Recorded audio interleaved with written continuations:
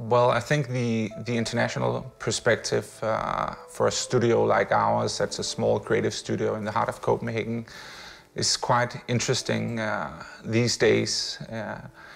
Because I think had we done exactly the same work as we do now, but just 10 or 15 years ago, we would have worked primarily in Copenhagen and around Copenhagen.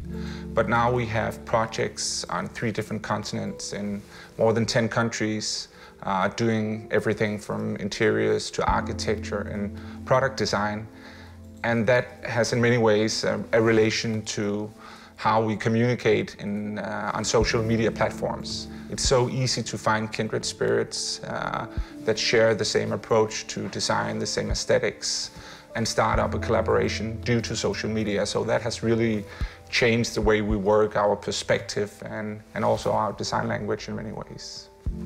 Most of our projects, furniture, products, has been born from architectural cases. But it also tends to be the other way around. Maybe we have a client somewhere in the world where we do their showroom, or they have a real-life architectural case that we build furniture or designs for. We always mix ideas and talk with each other about the projects, but sometimes an idea spikes in a restaurant project because they need a lamp, and they come ask us, the designers, can we do a lamp? And it kind of evolves from a specific need in a restaurant and then ends up with a client that mass produces this specific lamp, and everybody's involved. After this happens, the lamp kind of finds its own way in the world and evolves into a series of lamps, or wall lamps, ceiling lamps, floor lamps. And I think that may be the most interesting part of having a multidisciplinary design studio.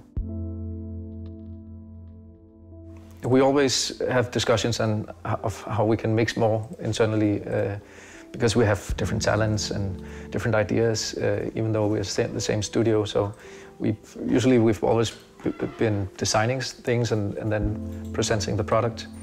But it's now obvious that people are more interested in the whole process from the idea to the final product. Now it's pictures of prototypes and early sketches and pictures from factory visits, and even looking at the early ideas is super interesting for the customers.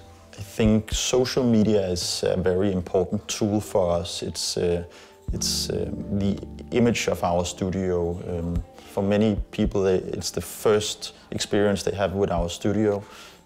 But it's also important to think that it's only a visual part of what we do. In our studio, we work very closely with textures, materials, and how you experience architecture and design with not only your eyes, but also with your hands, with your ears, with your body in general. That's a very important factor for us, that design is not only meant for the eyes, but it's something that relates to us on a much deeper level. For 2021, I really hope that we're able to travel again. There's something about the physical presence, about being with other people. There's something about getting out there, getting new inspiration that you need in order to produce new things, in order to be creative.